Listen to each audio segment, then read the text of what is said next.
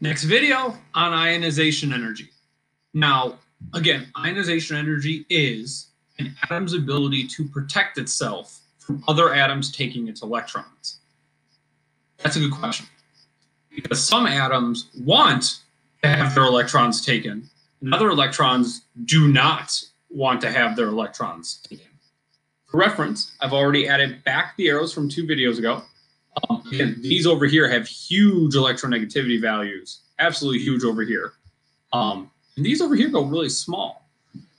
And that leads me to a really good question.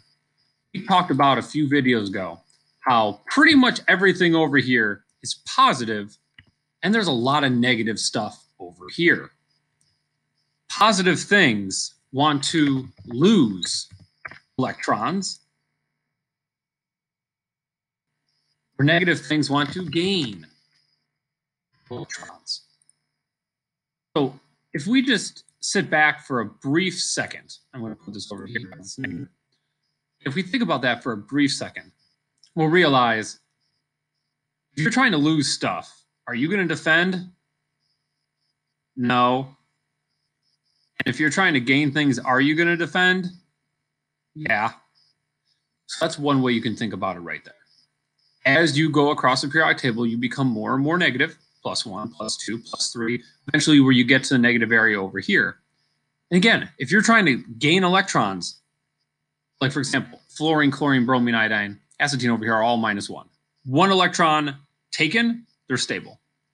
If I'm 1 away from being stable, am I going to let you take stuff and now I'm 2 away? No. Or better yet, with these values over here, I mean, that's not going to work either, right? There's no way they're going to have you to do that. No way at all. And again, we'll talk about that too. And I will have a video where I can show you some stuff specifically for reference, which I think will be really, really great. But again, why? Well, argument number 1, these lose electrons, so they're not going to protect. These are trying to gain, they are.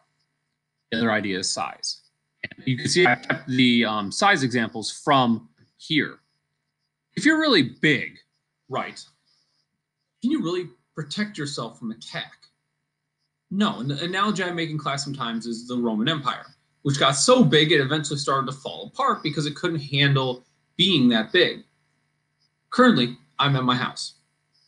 If I have something in my classroom, can I protect it from someone trying to get into my room right now? No. I'm too far away from it. It is not going to take them a lot of energy to take an electron from me, because that's really what this comes down to. But my phone's right here.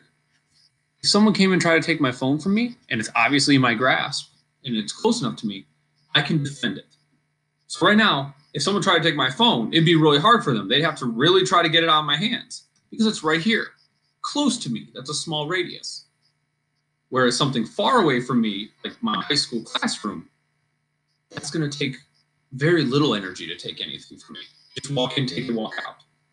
I won't even know. So that argument works as well.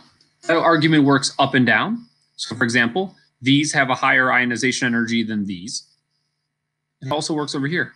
This has a lower ionization energy than these. The smaller you are, the bigger your ionization value, especially here. Especially here. Whereas over here, because it's so large, it's really easy to take away. So 2 ways to think about it. Here, they're trying to lose electrons. They're not trying to protect themselves. Low ionization. Here they are. So this stuff's all going to have a higher ionization energy in the size argument. Big things can't protect. Small things can. 1 more to go. That's electronegativity, and that's the next video.